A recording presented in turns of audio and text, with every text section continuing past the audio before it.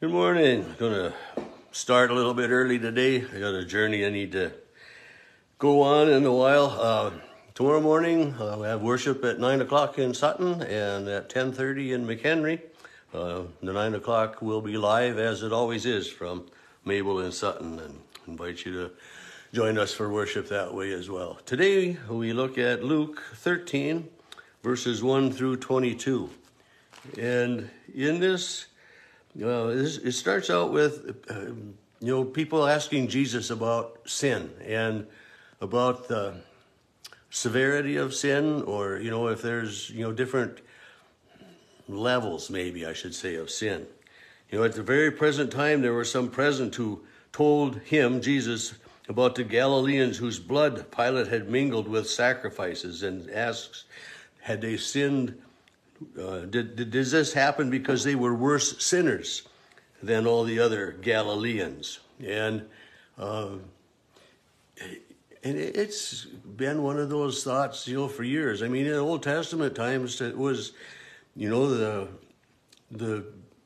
bad things that happened to people were God's punishment from sin. And, not so long ago, we read about the man who was born blind, and people said, who sinned, this man or his parents, that this happened to him? And, and even yet today, we still kind of toss people into that category of worse sinners, because of how they live or what they do or how they talk or whatever it might be. And,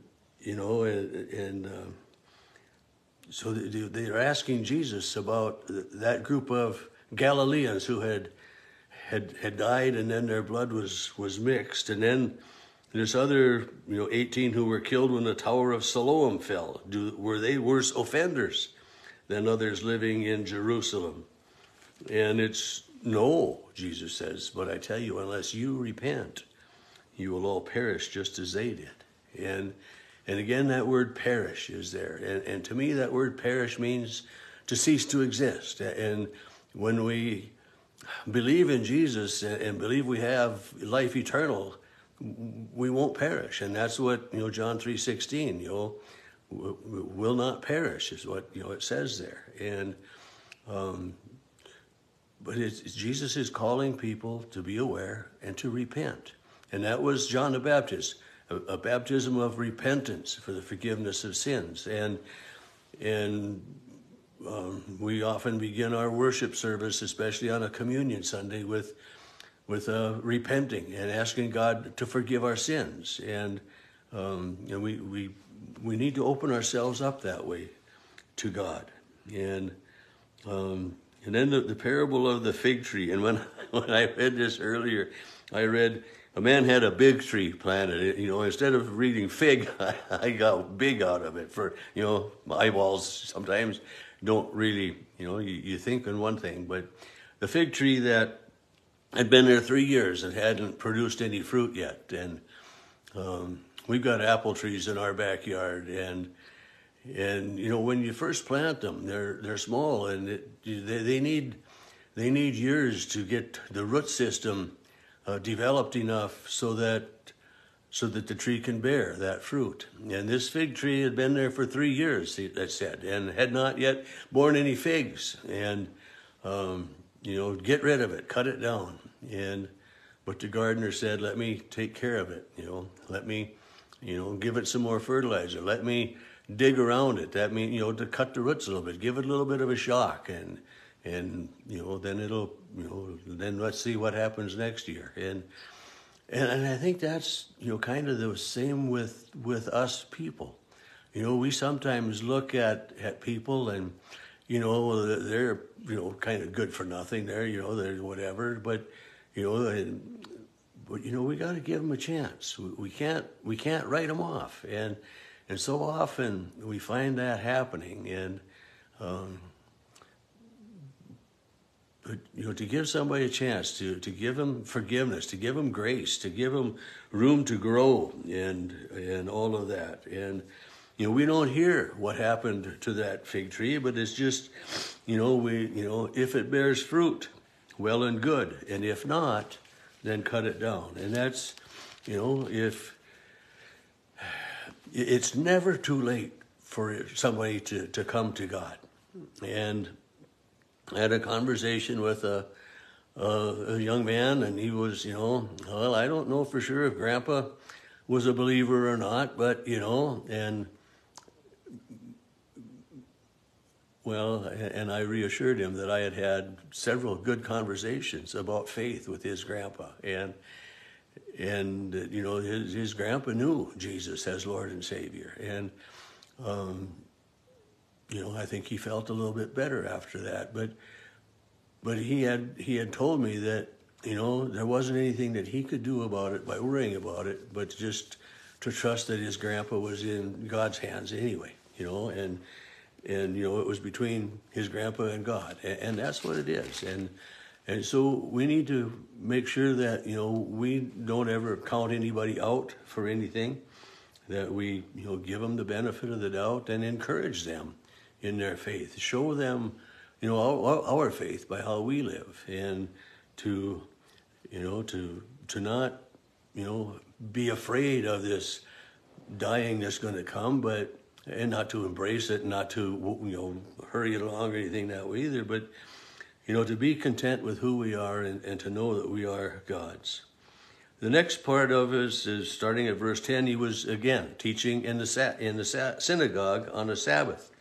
And there appeared a woman that had been crippled for 18 years. She was bent over and quite unable to stand up straight.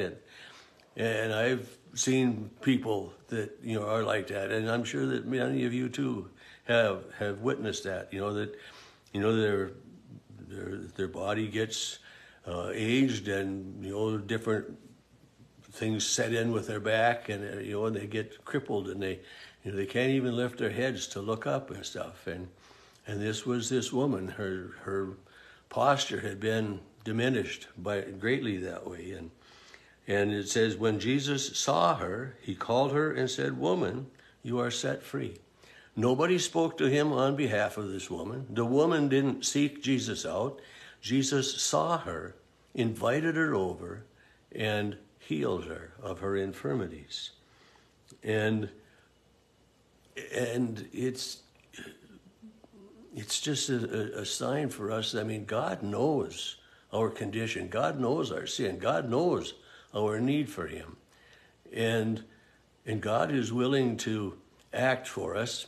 He sent Jesus to die on the cross, even when we don't know how to ask. And that's, Paul writes, the Holy Spirit intercedes for us with words too deep, with sighs too deep for words to express. When we don't know what to say, God already knows. And so here, Jesus saw this woman, and that's such an important thing too, the seeing. The seeing the woman and knowing her need and acting. And again, it's an invitation for us to be aware of what's going on in our community. And when we see a need, to do something about it. We are God's hands and feet. And of course, after this happened, the Pharisees are excited. There are 6 days on which work should be done. Come on those days, but not on the Sabbath. Rah, rah, rah, rah, rah. And, and Jesus says all the time, why don't we do the Lord's work, especially on the Sabbath, to do it every day. And he says, ought not this woman, a daughter of Abraham, whom Satan has bound? So he says, she is a child of God. And Satan has bound her. And, but this woman was bound by a physical deformity that they could see.